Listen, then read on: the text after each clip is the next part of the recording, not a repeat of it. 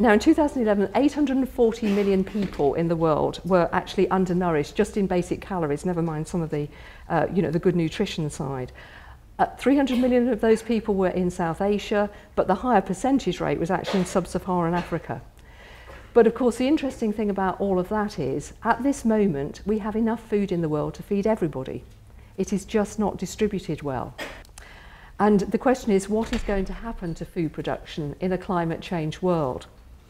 Once you get over 3 degrees and into 4 degrees warming, actually we are all in problems.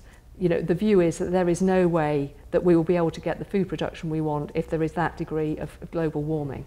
For farmers in the poorest countries, climate change has happened. It's not that it's just beginning to happen as we're seeing here. It has happened.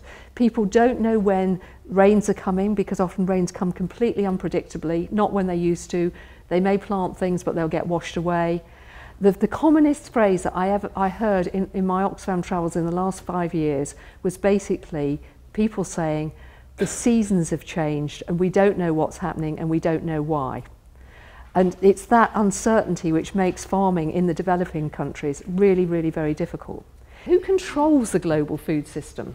And when you start doing the analysis, you start seeing just how much power is concentrated in a very small number of people's hands. And I don't want you to read the whole lot, just take that top weighted sort of yellow piece. You've got 1.5 billion farmers on one side, but a very small number of companies who are doing all the inputs into all the farming of the world. Very 4 firms basically who control all the inputs from seeds and fertilizers.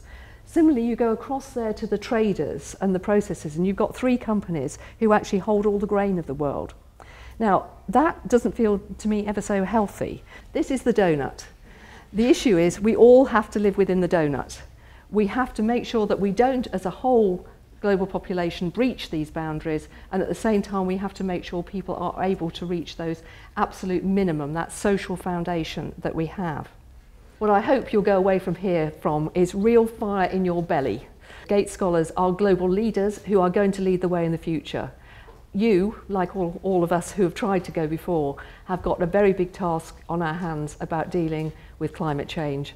And I hope I'll go out from here with you feeling that you really do want to do something about this, not least in 2015 when the global negotiations will be on again in Paris to try to get a global deal for climate change.